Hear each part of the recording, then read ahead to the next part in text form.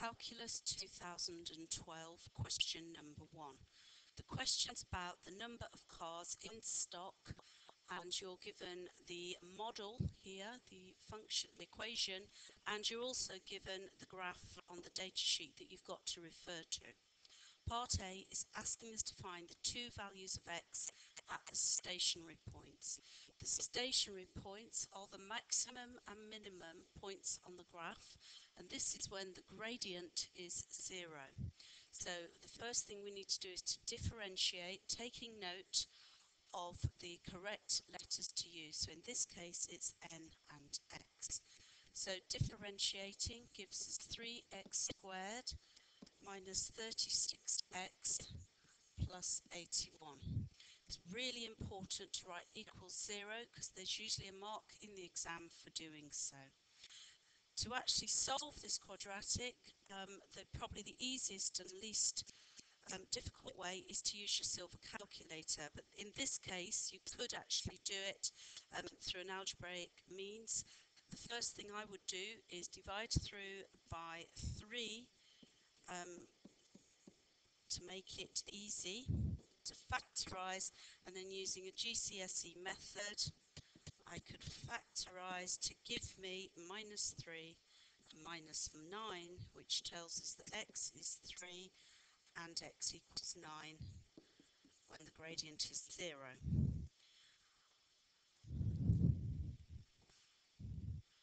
Part B asks us to determine whether the number of cars in stock satisfies the claim there are 300 cars a minimum and no more than 450. Looking at the graph, we can see that our two stationary points, our maximum and minimum, were correct, giving us 3 and 9, but we now have to substitute back into the original equation to find the values of n at these values. So starting off with x equals 3, that gives us n equals 3 cubed minus 18 times 3 squared plus 81 times 3 at 320. That gives us 428. And then x equals 9 is 9 cubed minus 18 9 squared plus 81 times 9 plus 320. That gives us 320. We also, though, to check the claim across the whole of the data range in this year, we have to actually test the beginning and the end. Even though on the graph it looks like, yes, it's satisfied, you actually have to check it algebraically. So doing the same thing, substituting x equals 0, and that gives you n is 320, and substituting in x equals 12 gives you n is 428. Right, getting these 4 values probably will only get you 4 marks out of 5. To get the final mark, you must make a statement. So all the values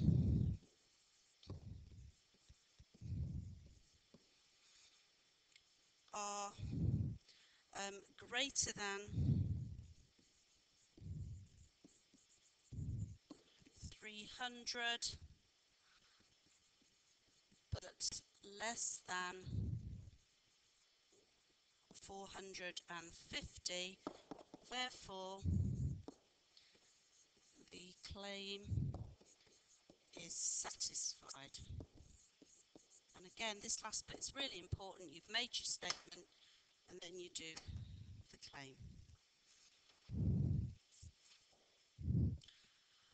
Part CI asks us to differentiate again.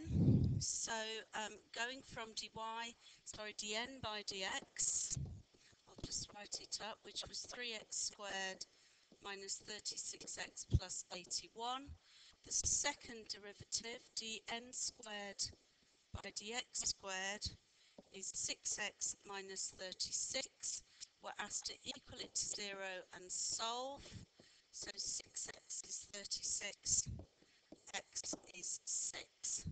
And again, you can sort of check this, because if the maximum is 3 and the minimum was 9, the place where the second derivative, that is the gradient, is at its steepest is usually halfway between the maximum and the minimum. Right, part 2, state the relevance of this fact in terms of the number of cars in stock. So this is when d2n by dx squared is equal to 0. The gradient is at a maximum,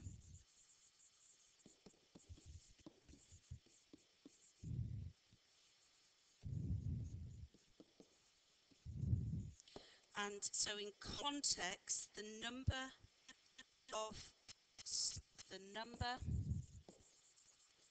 of cars in stock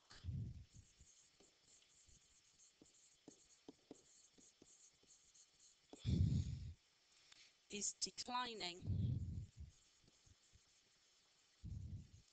at its fastest rate.